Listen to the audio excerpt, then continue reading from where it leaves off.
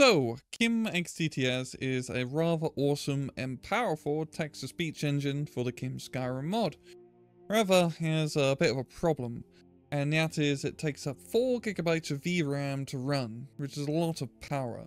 And unless you have a supercomputer, or if your mod list isn't modded to all 9 divines, which I highly doubt, because mine is as well, you might have a hard time running XTTS on your own hardware.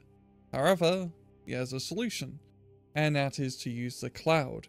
We can rent out a GPU so we can run XTTS while keeping our local machine free for an infinite amount of Skyrim mods. I'm going to show you how to do that in this video, and we're going to be using Vast.ai to set this up.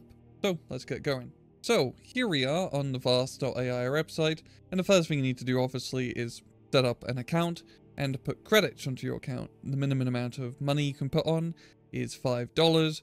Trust me, it will last you a long time. Once you put the credits on, you will simply need to go to templates and search for CHIM XTTS. And if we scroll down, you should see it somewhere down here. We'll also have a direct link to it in the description below. Click select, and now we're going to filter this down to the RTX 3060 in a region near me, and all we need is one GPU. And you're going to be presented here with a whole lot of options with different price tags. Pretty much the more money you're spending, the better the other components such as upload and download speed will be.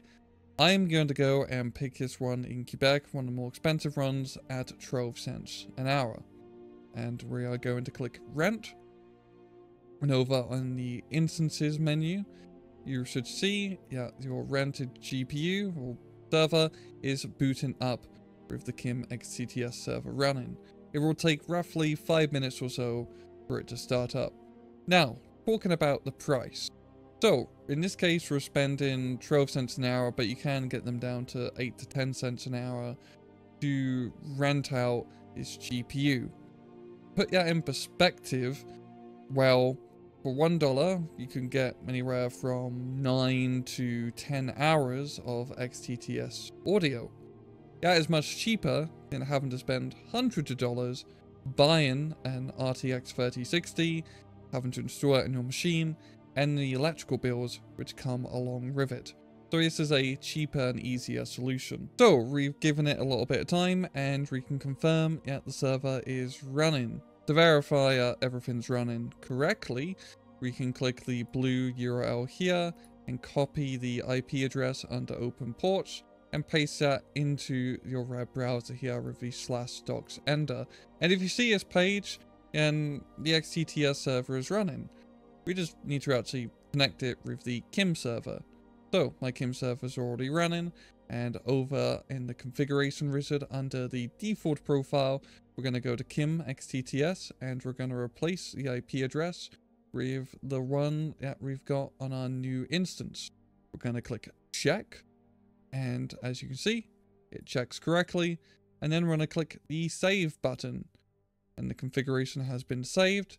We're going to go back down and click copy to all profiles under the endpoint, and also as well, make sure our TTS function is set to XTTS, and for good measure, click copy to all profiles. Now, there's one final thing we need to do, and that is configuration CHIM XTTS management. You see, this is a brand new CHIM XTTS server which is running. So if we click the current voices list, there's no voices, which is a little bit of an issue because we need voices for the voice server to work. Fortunately, especially if you use the CHIM XTTS server in the past, all the voices are actually cast directly within the CHIM Reb server. If we open this URL here, we can verify we have voice samples which we can generate.